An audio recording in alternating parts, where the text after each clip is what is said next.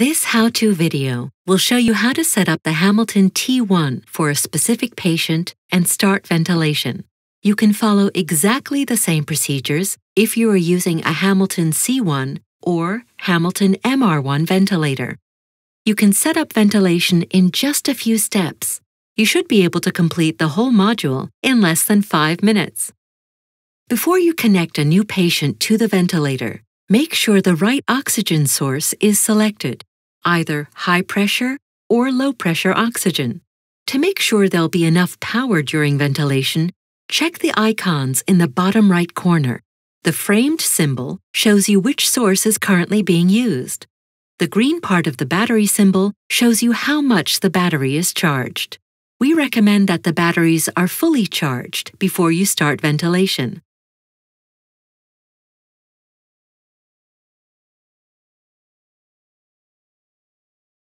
First, you need to select the right patient group and sex, and then you can specify the patient's height.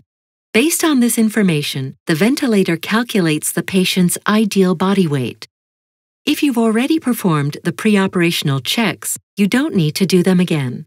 The test results are stored in the ventilator's memory, even when it's turned off. Make sure that the setup you calibrated is not changed or altered while the ventilator is in storage. If you haven't already done the preoperational checks, you need to run them now. For a new patient, you can pre-configure the ventilator quickly just by touching a Quick Setup button. Each quick setup defines which ventilation mode should be used and all the settings that are relevant for that mode. For each of the patient groups, you can define 3 different default configurations. Of course, you can always modify any of the settings if you have to. Check the control settings and adjust them as needed. To review and adjust the alarms, touch the Alarms button, then the Alarm control and adjust it as needed.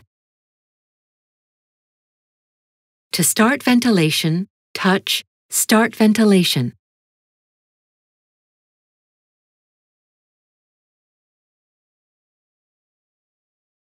To change any of the control settings, simply select and adjust the setting. You can also touch Controls to access all the available settings. Any change you make takes effect immediately. To enable or disable PSI, touch More. If you have to change the basic patient data for any reason, touch Patient and then adjust the settings as needed. You can also change the mode associated with the selected Quick Setup if you need to. Just select the mode you want and then confirm it. The Controls window will open, and you can review and adjust the control settings as needed. Then, touch Confirm to activate the new mode. After changing the ventilation mode, you should always check the alarm settings. To check the alarms and adjust them as needed, touch the Alarms button, then select the alarm control and adjust it accordingly.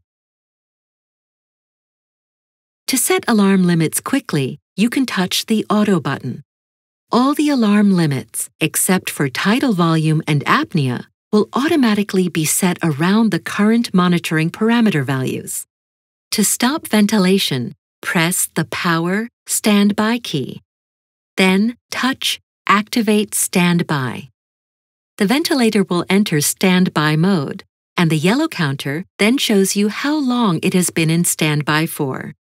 To turn off the ventilator, press and hold the Power Standby key for about 3 seconds.